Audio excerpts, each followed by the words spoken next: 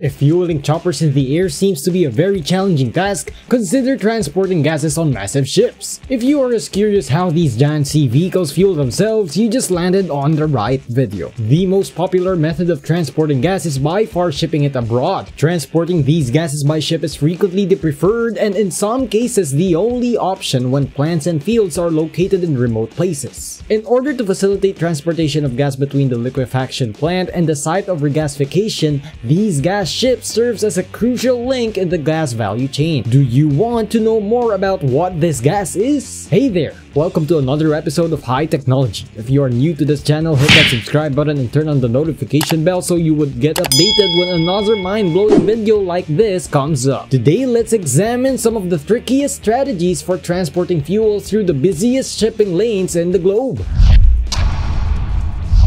Nearly a third of all maritime trade is carried out by ships carrying fuel. The world's fleet of tankers that transport crude oil, gas, and petroleum products has seen an 83% rise in capacity over the past few decades. Building pipelines would be too expensive or unfeasible because many places that depend on energy are located far from gas deposits. Many businesses today employ a virtual pipeline concept that makes it possible for people who are not linked to the grid to consume natural gas. Gas can be cooled to a liquid through condensation, which reduces its volume and makes it easier and safer to store and export abroad. Onboard ship handling and transportation of liquefied gas cargo presents serious potential risks to the crew and to the environment. Everyone who works on a gas carrier or terminal on land must be aware of the risks, have the required training, and use the essential caution. There's always a chance that gas will be present in the atmosphere, especially during the loading and unloading of liquefied gases. When the ship is gassing up or being gas-freed, when a cargo pump or pipeline is open for maintenance, and compressor rooms within ballast tanks, and in void places and double-bottom tanks next to cargo tanks. The liquid form of natural gas is known as LNG or liquefied natural gas, and it is kept at a controlled temperature. The cryogenic temperature for liquefied natural gas or LNG is -162 degrees Celsius, and it occupies around 1,600 of the volume of natural gas in its gaseous condition. This makes ship transportation efficient. LNG is distributed from its source, which may be a liquefaction plant or an import terminal distribution hub. The LNG is then kept in the cryogenic ISO containers that are then transported to the regasification station where it is vaporized for usage. Once LNG has been put into containers, they are transported to the port of departure where they are lifted onto a supply vessel using heavy lift cranes. To keep them steady while being transported by sea, they are carefully secured onto iron brackets. The ship's crew performs an examination before setting sail for its destination. The containers are taken off the vessel after it docks at a nearby port and then driven on trailers to the region's satellite LNG facility to finish the transfer. Following discharge at the facility, LNG can subsequently be used by the nearby pipeline network. LNG carriers are a different mode of fuel shipping by water. Due to LNG's exceptionally low boiling point, shipping by sea calls for sophisticated technology, such as tanks composed of materials able to resist extremely low temperatures. These alloys of fair nickel, stainless steel, and aluminum have extensive thermal insulation covering the exterior layers. Nevertheless, some of the cargo is still impacted by the weather and naturally vaporizes while being transported. The vessel's fuel source can be the boil-off gas. In order to avoid accidents during handling operations, LNG carriers are additionally outfitted with emergency shutdown mechanisms, and turbine engines may run on vaporized gas. Weekly fire drills and other firefighting actions are essential for the personnel on board the vessels due to their dangerous nature. Pipelines connecting to shoreside facilities are used to load and discharge, while receiving terminals include equipment to regasify LNG. Loading ports are set up to liquefy gas prior to landing. According to the International Maritime Organization or IMO classification of LNG vessels, LNG ships are frequently divided into categories based on their tanks. The IMO classification normally distinguishes between integral tanks, which are structural components of the ship's hull, and independent tanks, where the tank is not a part of the ship hull and is not essential to hull strength. These primary categories for LNG ship tanks can once more be further separated into many types. Type A cargo tanks have a design that is based on traditional ship structural design, have a tank layout that is very similar to that of an oil carrier, and have a tank design pressure less than 700 millibar. Type A tanks are required by IGC code to have a full secondary barrier to stop leaks for at least 15 days. Additionally, Type B has either the feature of a prismatic IHI SPB tank or a spherical Moss tank. Unlike Type A, both both require a partial secondary barrier but function at pressures lower than 700 millibar. Last but not the least, Type C is built to operate over 2000 millibar without the use of a secondary barrier and is based on the pressure vessel code. Due to the lack of a secondary barrier, leakage is detected by a change in the gas composition in the hold space, which is fitted with detecting sensors. These tanks can have a cylindrical, bilobe, or spherical shape. The floating transfer terminal, a self-propelled barge that shuttles between LNG boats moored up to 26,000 feet offshore, is one of seaborne's more cutting-edge modes of transportation. The barge is used as a base for a hybrid hose handling system that enables a safe and secure connection with the LNG carrier. Using cryoline LNG floating houses, the fuel and boil-off gas are subsequently transported from the barge to any shore plant. With regard to safety flow rate and operational availability, the technique combines high levels of flexibility, dependability, and prolonged service lives to completely meet the offloading needs of LNG operators and contractors. The practice of LNG bunkering, or providing a ship with fuel for its own use, allows for the transfer of LNG from one ship to another in particular circumstances. When compared to heavy fuel oil, marine diesel, or marine gas oil used to refuel ships, using LNG fuel significantly reduces pollution. Both at sea and in the port, LNG can be bunkered. When it comes to ship-to-ship transfers in the Arctic, two ships steam at a leisurely speed before connecting, with one ship at anchor and the other coming up behind it on its own or with the assistance from a tugboat. The crews of the vessels communicate with one another by sending messenger and mooring lines while keeping a constant distance or making a slow side-to-side approach. Following the connection of the gasoline hoses, the entire process is overseen from inside the vessels. In addition to the more ecologically friendly LNG, crude oil is also widely used throughout the world and is typically transported by vessels known as oil tankers. Many tankers may now be loaded straight from offshore oil fields. They moor close to a gantry buoy or turret to accomplish this. Modern tankers are designed with one point of mooring at sea loading in mind. Crude oil can be loaded into a tanker from a variety of offshore facilities or a conventional oil terminal through the midship manifold. An inline swivel is used to transfer the oil to the vessel's piping system. The separate buoy will float in an equilibrium position when it is ready for a new connection. The biggest ships are crude oil and petroleum product tankers, small coastal vessels under 200 feet long with a carrying capacity of 1,500 to 2,000 deadweight tons, to huge ships over 1,300 feet long with a carrying capacity of up to 550,000 deadweight tons are all included in this category. The combined weight of the crew's fuel, lubricating oil, and other supplies needed for their survival is referred to as deadweight. Air refueling is a wholly unique technique that is only performed by a few nations worldwide. In the most volatile regions of the world, air tankers are essential for maintaining military operations and supporting missions. At a height of more than 20,000 feet, more than 50 feet separate two aircraft moving at speeds close to 400 miles per hour as a tanker supplies another aircraft with gasoline for the mission's continuation. The probe and drogue method, which is easier to adapt to current aircraft, and the flying boom, which allows a faster fuel transfer but necessitates a dedicated boom operator station, are the two main refueling technologies. An aircraft that carries fuel is a tanker, whereas an aircraft that receives fuel is a receiver. The pilots of the two aircraft gradually drew closer to one another as the aerial refueling process got underway, but they kept a distance of about 100 feet between them. The boom-type probe is plugged into the receiving aircraft by the probe operator. The tanker operator cannot connect the boom until the receiver's pilot has opened the refueling receptacle. There are a few notable aircraft in the US Air Force that are built to handle the refueling mission with ease. One such notable foreign aircraft is the KC-135 Stratotank, which provides the US Air Force with its primary aerial refueling capabilities. The flying boom technique is used by a dedicated operator seated at the back of the tanker. He fits a telescope tube into a small opening beneath the front of the receiver plane. However, there is a drug in the shape of a shuttlecock that can be used to refuel some types of aircraft. What do you think about LNGs? Do you think cryogenic liquids will be the future of fueling gigantic ships? Share your thoughts in the comment section down below. That would be a wrap for today's video. We hope this has been amusing to you. If you enjoyed watching, give this video a thumbs up and hit that subscribe button together with the notification bell so you won't miss a thing. This has been High Technology, serving you the best and cutting edge contents on the highest form of technology available on the planet. We'll see you on the next one.